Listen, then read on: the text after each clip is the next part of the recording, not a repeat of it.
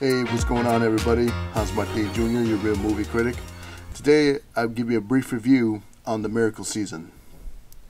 Now, it is a sports movie based on a true story about a girls volleyball team, and how one of their captains passed away, and how they dealt with it. And spoiler, but with the title Miracle Season, yeah, they pretty much win the state championship. And it was alright. I thought the acting was very cringe-worthy. But other than that, I do enjoy the drama of watching a volleyball game, a game that really gained my respect because I really know how it's really played.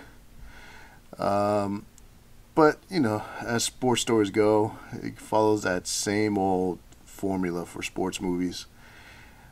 But it was still a good watch. It was pretty dramatic. So after all that said, I do give it a real rating of 3 stars.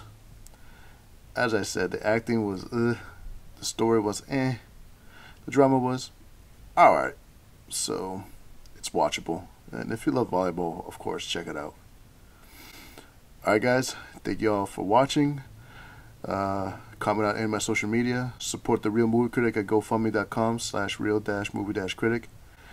And once again, thank you all for watching. Till the next time, I'll see you there. Hey everyone, thanks for tuning in. Be sure to go on my blog at realmoviecritic.com. There you can find my links to my social media. You can like me or follow me. But most of all, you can subscribe me on YouTube. Thank you all for watching, and stay tuned because more reviews will be coming soon.